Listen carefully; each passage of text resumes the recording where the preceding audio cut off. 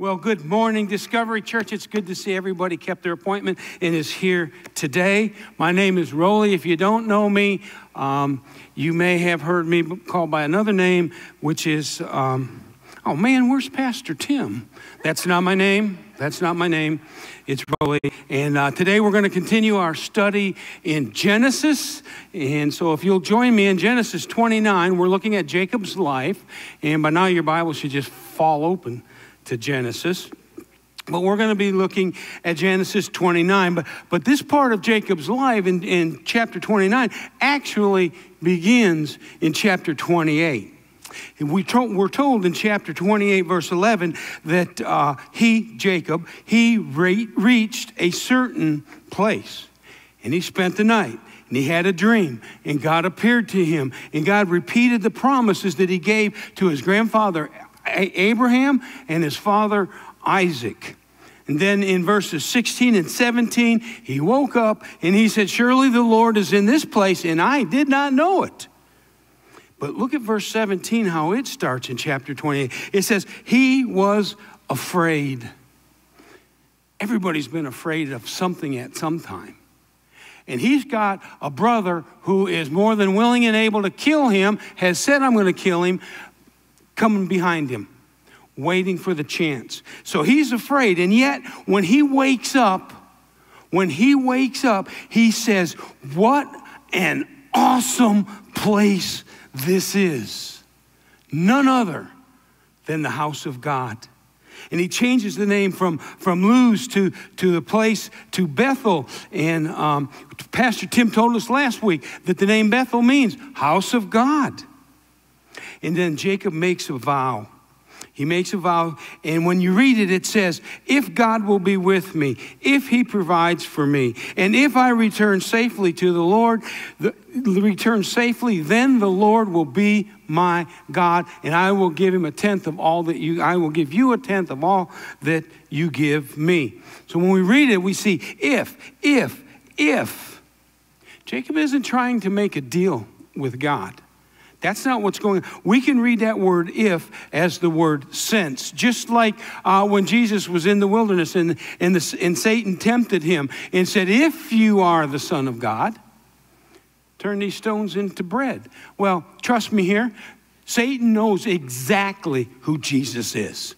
And he knows that Jesus is the Son of God. There was no doubt. So we can read the word "if" here the same way. Since.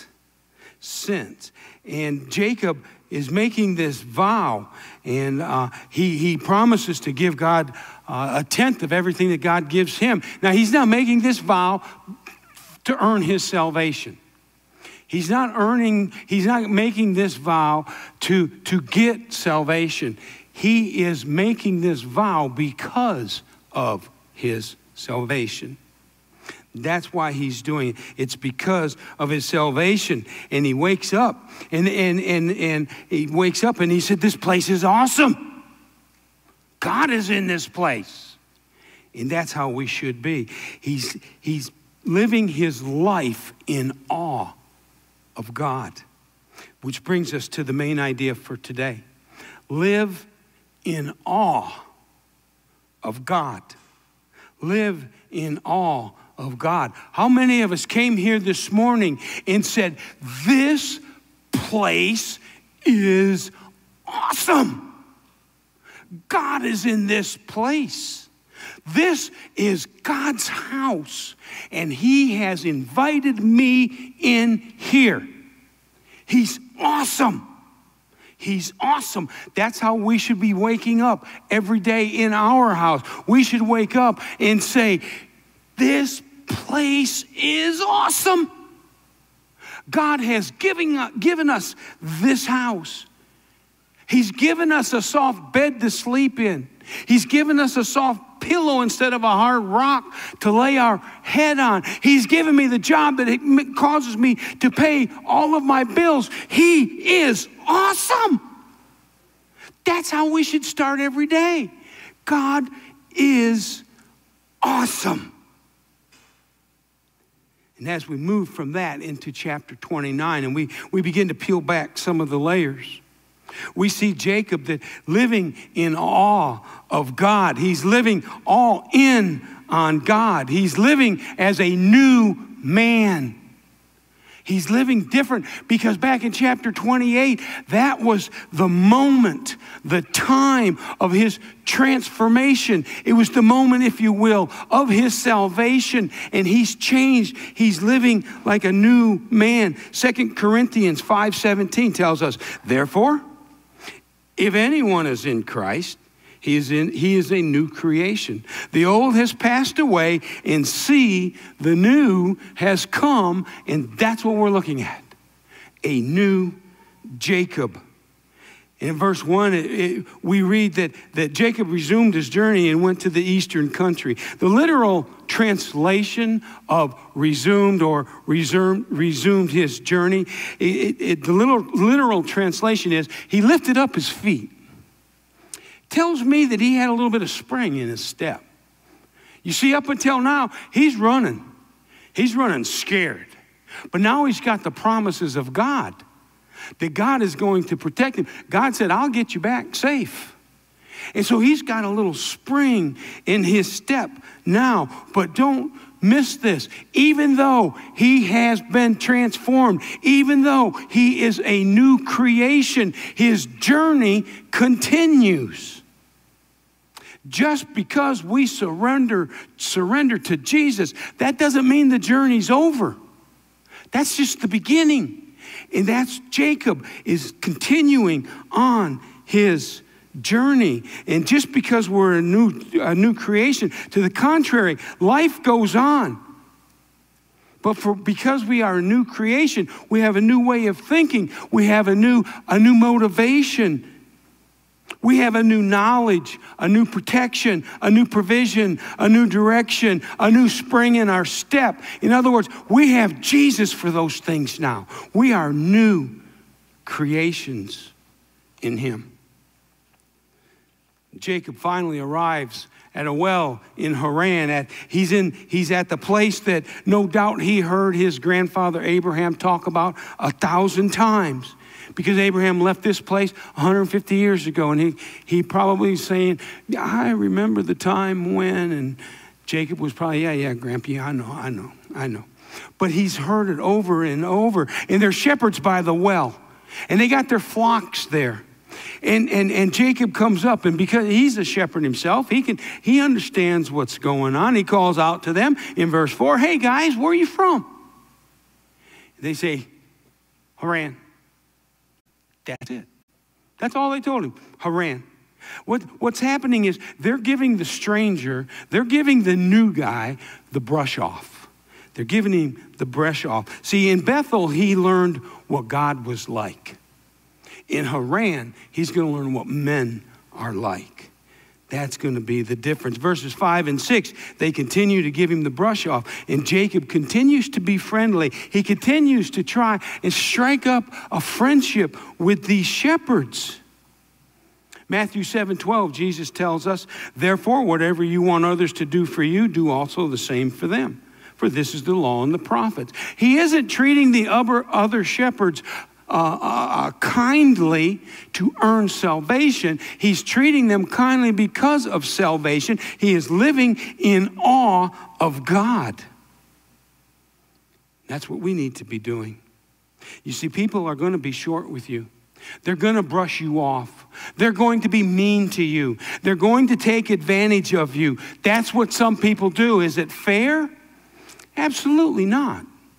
Absolutely not. And if you've got kids or grandkids or you're around them enough, you have probably heard that 1,000 times. It's not fair. Yeah, that's the culture now. Our culture is, well, it isn't fair. It isn't fair. Yeah, well, life isn't fair, so you know what? Deal with it. Life isn't fair. But as Christ followers, we do the right thing because it's the right thing to do. That's why we do it, regardless of how people want to treat us. And in situations like this, what we do is we treat them the way we want them to treat us. if they want to go the other way with it, that's on them. That's on them. It's not a reflection on you. What other people think of you, however other people treat you, whatever they say to you or about you, that is not where we get our self-identity and our self-worth from. As Christ followers, we get our identity and our self-worth from Almighty God. That is where our identity lies. That is where our worth lies. You know, somebody once said, worth, what is worth? Worth is what somebody's willing to pay for it. And guess what? Your life was was worth the life of Jesus Christ. That's what your life is worth. That's where we get our self-worth from, not on how people treat us. We get it from living in awe of Almighty God and who He is and what He has done for us. In verse 9, Jacob gets a close-up look at Rachel. And, you know, for me, I think it's love at first sight for Jacob. I really do. And this is where we begin to see God working in Jacob's life again, because he's worked in Jacob's life before. And Jacob, it's love at first sight with Rachel. And I remember a day in March of 1981. I had just started working at the phone company, and I was sitting around the break room and talking with some co-workers. And one of them introduced me to another co-worker that came up. It was a girl by the name of Kay. This past June, that Kay and I celebrated our 41st wedding anniversary. So, yeah, thank you. I looked at her, and I went, whoa, check her out. For me, it was love at first sight. I don't know about her. I really don't. It took me a while to corral her, you know. But I don't know about her. But for me, it was love at first sight. She may have a different story. Her story may go like, good grief, if a date is what it'll take to shut you up and get you to leave me alone, I'm good with it. I don't know. You'll have to ask her. She's right back there. There you go. Love you, baby. That's what's going on here with Jacob and Rachel. Well, kind of. I mean, Kay and I weren't watering sheep, but we were at work. Rachel and Jacob, they're at work. It's just an everyday, ordinary, run-of-the-mill, garden variety day at work. That's what we were doing. And all of a sudden, unexpected, unannounced, God steps into our lives and He just drops a blessing in our lap. That's what's going on here. Some people say, well, that was a fortunate coincidence for Jacob and Rachel to be at the same well at the same time. But for the Christ follower, there is no coincidence.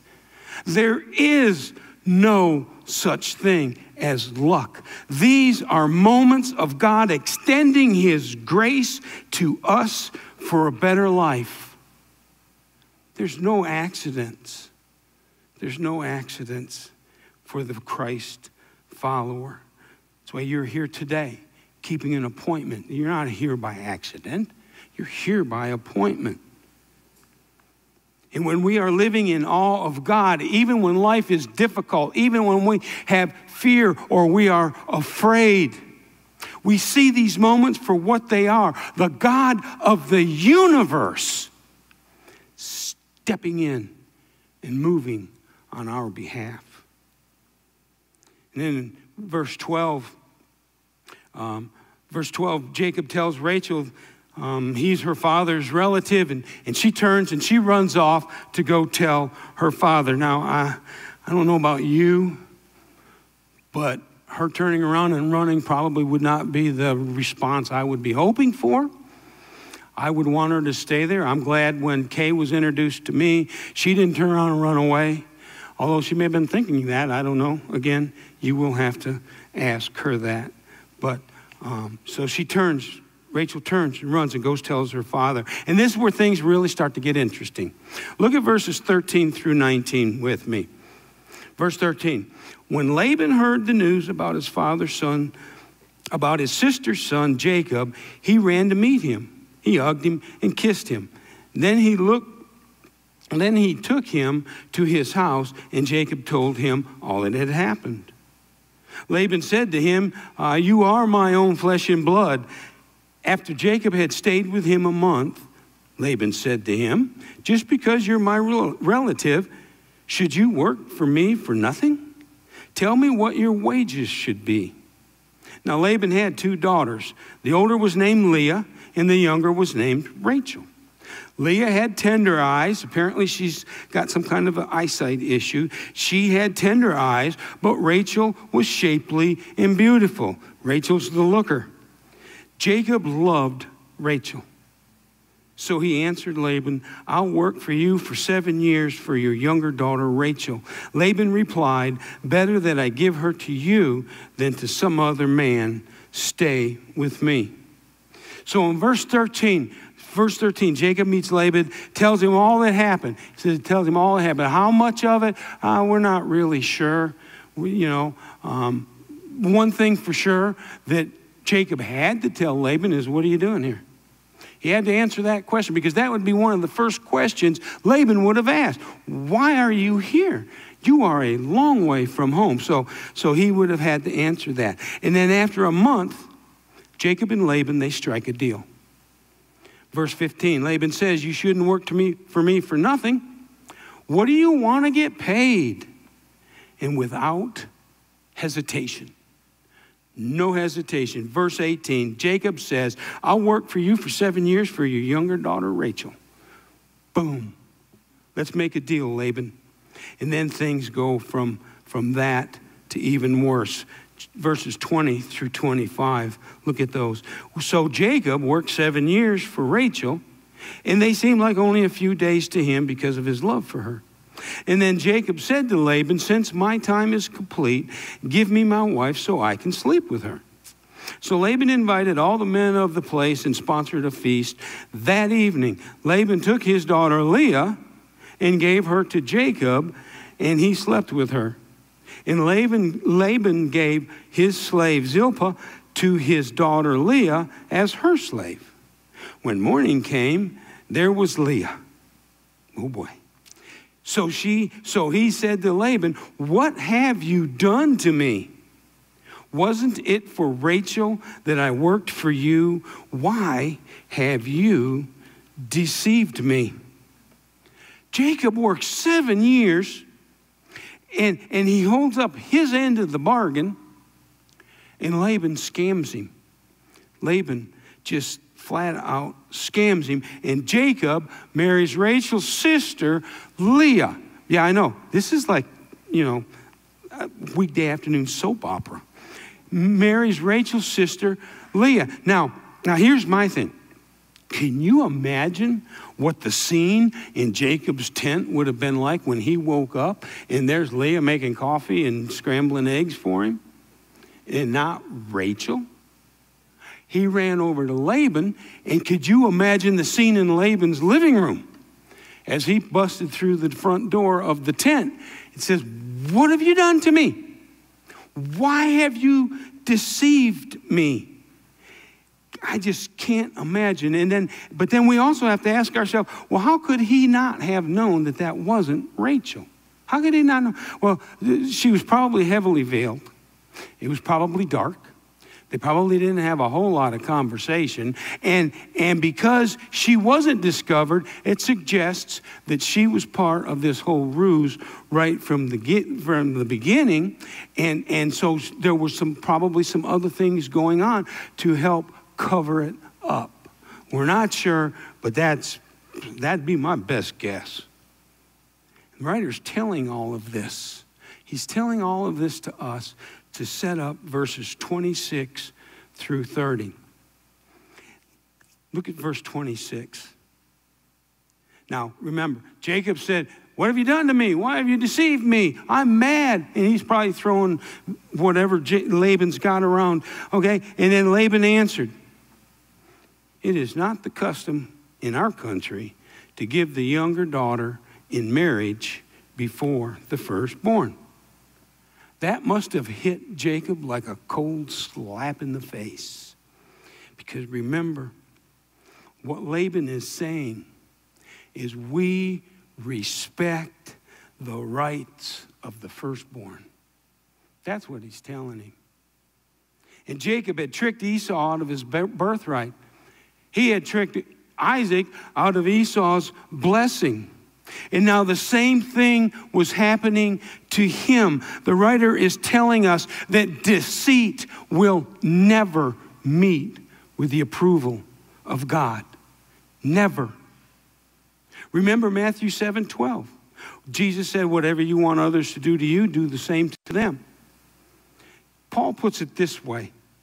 Paul puts it this way in Galatians 6, verses 7 through 9. Verse 6, don't be deceived. God is not mocked. For whatever a person sows, he will also reap. Verse 8, because the one who sows to his flesh will reap destruction from the flesh, but the one who sows to the Spirit will reap eternal life from the Spirit. Verse 9, let us not get tired of doing good, for we will reap at the proper time if we don't give up.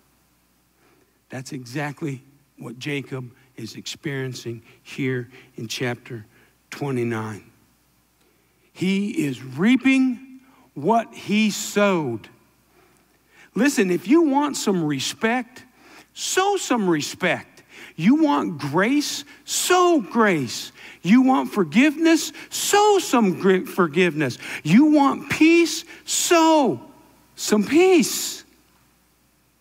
You reap what you sow.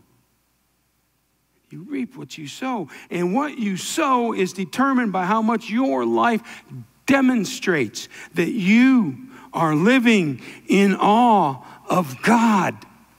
Not what he can do for us, but who he is. He is our creator, our provider, our protector, our peace, our comfort, our strength, our direction, our rock. It is time for the church to get back to living in awe of Almighty God. That is what the ship, that is the current that will change the ship of our society, is when the church stands up and begins living like that. In verse 27, Laban says, complete the week of celebration, the marriage to Leah. Complete the week of celebration, and I'll give you Rachel as your wife, and you will work another 7 years for me. Now, look at how verse 28 begins.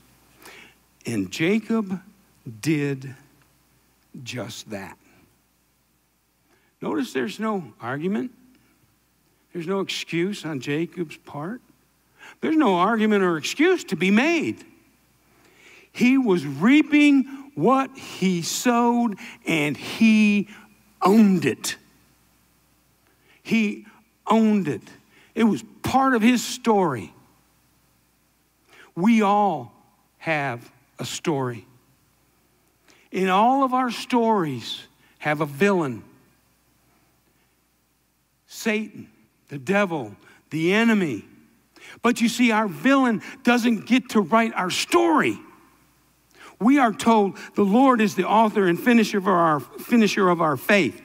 It is God who gets to write and finish our story, not the villain. If you have a sin, own it. Confess it. Get away from it. Turn. Repent from it.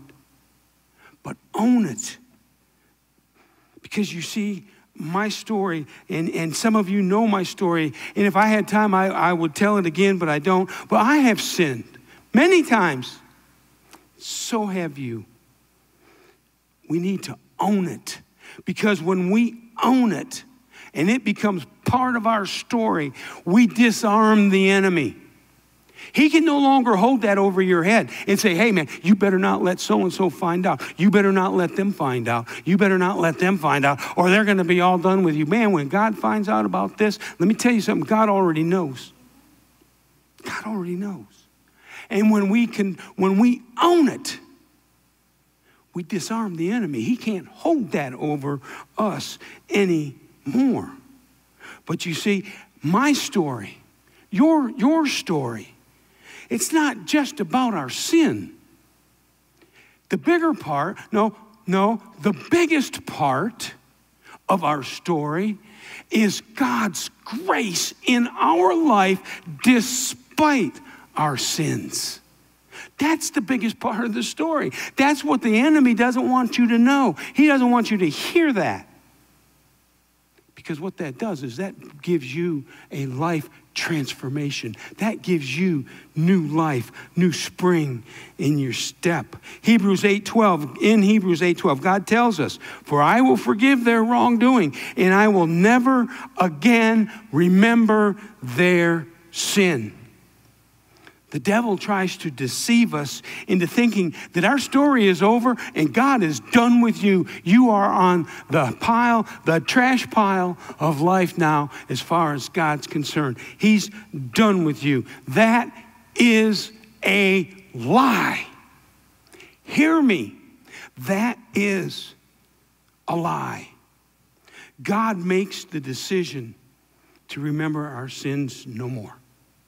We make the decision to sin. It is a decision that we make. Own it. Own it. Because you have an almighty God who makes the decision to remember it no more when we confess it and we repent of it and we throw ourselves on the altar of his altar for his grace and his mercy. Own it. Own your sin. Accept the forgiveness. Accept it. It's part of your story. That is why we should be living in awe of God, because we serve a God that sees our wrongdoing and says, I'm going to remember it no more. We should be living in awe of him. And then in verses 31 through 35, we see God keeping his promise. Remember, it's been about 150, 160 or so years since God made his promise to Abraham. He promised Abraham, I'll make you into a great nation. That was back in chapter 12. Jacob met Rachel, thought she would be the one to give him all the kids because she would be the one that I'm in love with. She's the one I'm working 7 years. We just went over that. So he's thinking that Rachel is going to be the one to give him his son. But verse 31 tells us that she couldn't have children. You see, God saw how Jacob neglected Leah. And what God did was he extended Leah his grace and his mercy. And she was allowed to have the children, not Rachel. At least not yet. I don't want to get ahead of the story. God always keeps his promises. It may not be in our time frame or in the way that we thought it would be done, but he keeps them. His time, his way. My wife and I prayed 16, 17 years for something to happen. Nothing. He all of a sudden walks in and drops a blessing in our lap. He keeps his promises. He says you can come to the throne of grace for time of need, in a time of need for help. He says you can do that. Why? Because we belong there. Why? Because we're sons of his. Why? Because we are in awe of him. Do you see we should be living in awe of God? He always keeps his promises. And so then we start to see the children born. First one is Reuben, and I'm guessing that he went on to make a really good sandwich. But we got Reuben, and we got Simeon, and we got Levi, and we've got Judah. Judah, the tribe from whom Christ would come, our Savior would come. So she's having these kids. But look what Leah says. This is interesting. Verse 32, she says, the Lord has seen my affliction. Verse 33, the Lord heard that I am neglected. Verse 35, I will praise the Lord. And here's why I find that interesting, because up until now, I've seen nothing that would say Leah believes in Jacob's God or even acknowledges Jacob's God. So what happened? Why the change all of a sudden? I think that what happened was for the last 7 or so years, Leah has been watching Jacob and listening to Jacob talk about the God, his God, and how God promised him and kept his promise, how he's protected him, how he's provided for him. He's been living in awe of God. And she's been watching that for 7 years. And because he was living in awe of God, the way he lived influenced Leah and impressed Leah, even in these difficult times where she was being neglected by him. That's what's going on in my opinion. You see, because God, even in the difficult times, God sees your affliction. He hears your cries for help. And he loves it when we praise him, even in the difficult times as we wait for him to answer his prayer. We're still going to live in awe of you, God, because you are Almighty God. And I'm going to live in awe of you. I'm waiting for you to keep your promise. I know you're going to keep your promise. God wants us to live in awe of him. A life that is all in on him. He wants us to live all in on him. A life all in on God is a byproduct of a life that is lived in awe of him. But see, a life all in with God, that's not the gospel. It's not the gospel. It's a pretty popular phrase now, living in, all in on God. But that's not the gospel. If anything, the gospel is God all in on you. So much so that he sent his son to die for you, for me. That's the gospel. He wants us to live a repentant life because of what Jesus did for us on the cross. His decision to remember our sins no more. His decision to pay the price for our sins. So let me close with this. Are you living every day in awe of Almighty God? Because he is an awesome God. And we should be living in awe of him. Will you bow your heads and close your eyes? And back in chapter 28, we're told that Jacob came to a certain place. Have you come to your certain place? Are you ready to surrender to him? Are you done chasing something that you're not sure what it is? Is it time to surrender? Have you reached your certain place to surrender to Christ? Because you know what? He's been chasing you all of your life. And if you have surrendered your life and you are a Christian, a Christ follower, have you reached your certain place where you're tired of checking religious boxes and you are ready to begin to rekindle your relationship with Almighty God and begin to live in awe of him? In a minute, I'm going to be right down here in front while we sing. If you want to surrender, would you have the courage to come up here? Let me pray with you. There's going to be people in the corners of the room. If you want to rekindle your relationship with Almighty God, they would be happy to pray with you. It would be a privilege for me to do that. I'll be right here. If you've never met Jesus, be my privilege to introduce you to him. Let's pray. Lord, you are an awesome God. You have just poured blessings out on us. Lord, you sent your Son for me,